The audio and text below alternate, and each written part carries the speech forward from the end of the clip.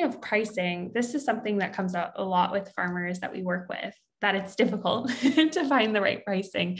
Do you have any tips or any things, I guess you mentioned looking at the reports, but any other tips that you have for other farmers who are a bit lost on how they should price their products? So because we're kind of a specialty, the grass-fed, grass-finished plus fodder and regen ag, we used to kind of just go like as a starting point, we would, follow Joel Salatin or someone who's in regen ag, who's, got books out and stuff. So we would go and be like, what are their prices? And they're in the United States, obviously. So we would convert it to Canadian and be like, hey, we should be kind of around that area. But the biggest thing is like, don't compare yourself to grocery store prices.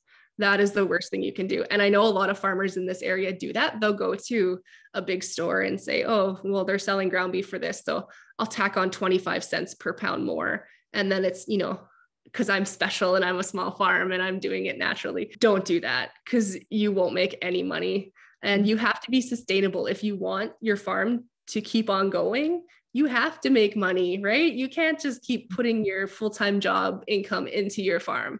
It's not necessarily a hobby anymore. There used to be these hobby farms, but like, for example, Phil and I are trying to make this our lifestyle and our business. So you have to do what's sustainable for you. And again, that's why I look at the end of the year. I'll do each enterprise differently. So for the pork, I look at what we spent on the feed, vet bills, not necessarily like fencing and stuff, because that's like a hopefully one-time purchase, right? And then it's done. But like the things we need to keep the animals alive, I'll do a breakdown and see, okay, how much did we actually profit on this enterprise?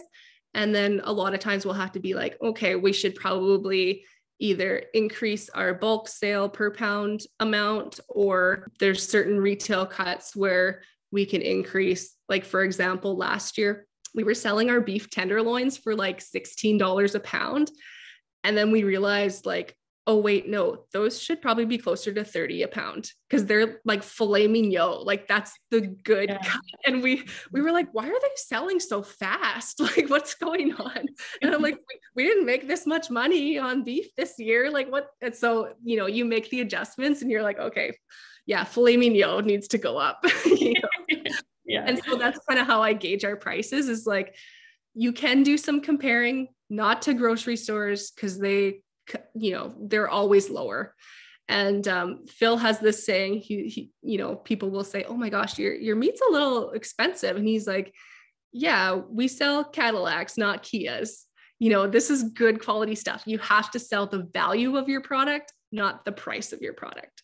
So if you can promote how good it is, how much healthier it is, how it's anti-carcinogenic as opposed to the red dye number 10 that's in the grocery store meats, then people will catch on. Like the right people will come. Of course. You can't please everybody.